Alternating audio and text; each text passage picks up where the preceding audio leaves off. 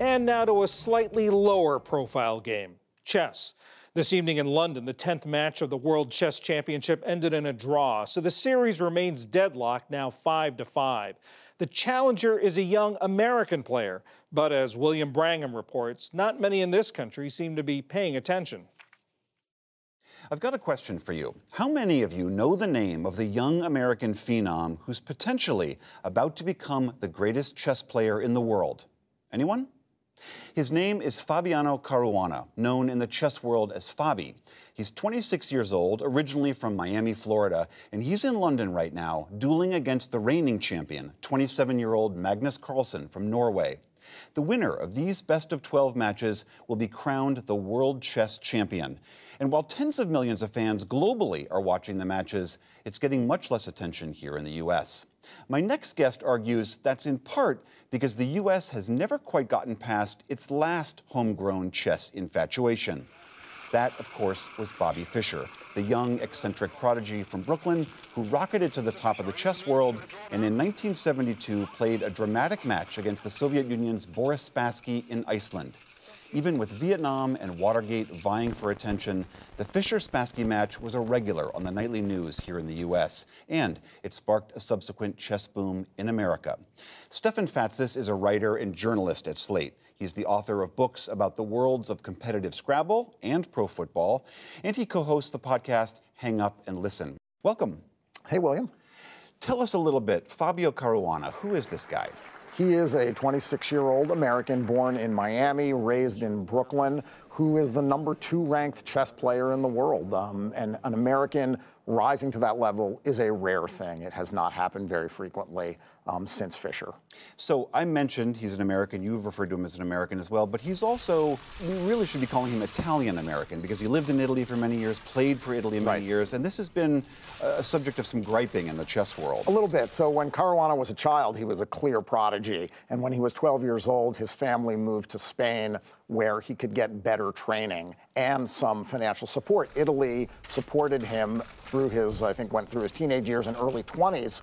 And in the United States at that point, there was a real drive by a multimillionaire named Rex Sinkfield in St. Louis to sort of create an American champion, to have a homegrown chess culture. And Sinkfield basically lured Caruana and another top player named Wesley So, who was born in the Philippines, by giving them stipends. Chess players, in order to be full-time competitors, need someone to sponsor them. They need a salary.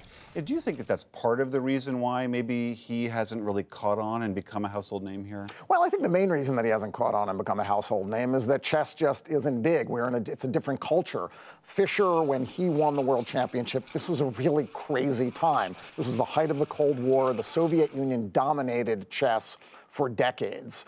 Fischer was iconoclastic. He was unusual. He was mentally ill. He became reclusive and eventually was exiled from the United States.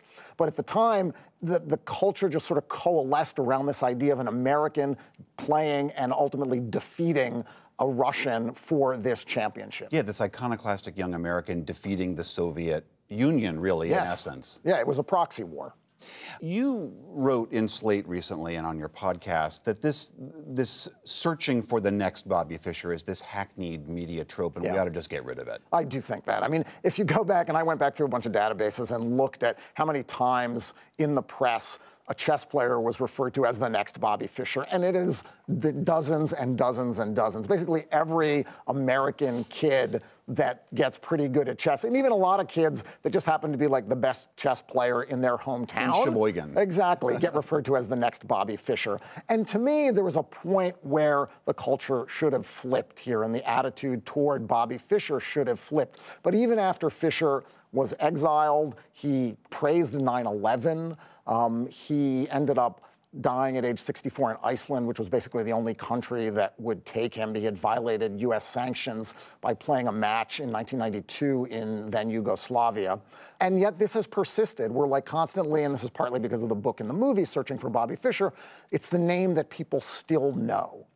in America. I think, as you wrote, it's the Bobby Fischer is the one name that people who don't know chess actually do know. Right. And that's not to say that there isn't a vibrant chess culture, but what also has changed in chess is that it's become more democratized. Computers have made it possible for more people to get really good at chess through studying programs and reviewing old games. Artificial intelligence has sort of leveled the idea of genius. Computers are much better than players at this point, even the very best players in the world. And our culture has changed. The idea that millions of people are going to turn on PBS, which is what the Spassky-Fischer match was broadcast on, to watch two guys, and they're usually guys, play a match of chess. It's just not going to happen these days. Especially a game for even someone like myself who actually does play chess. I find it impenetrable to watch those guys because they're playing at such a high level that I don't even understand what they're doing, and yet I absolutely know the game. Right, and I've been watching live coverage of the Caruana match and listening to I'm not a good chess player, but listening to the grandmasters analyze it. On the one hand, it's fascinating because I think exploring any game that you don't really understand deeply and listening to experts deconstruct it is fascinating. On the other hand, listening to the sort of the litany of possible moves for each player as it's happening is sort of dizzying. Stefan Fatsis, thank you so much. Thank you, William.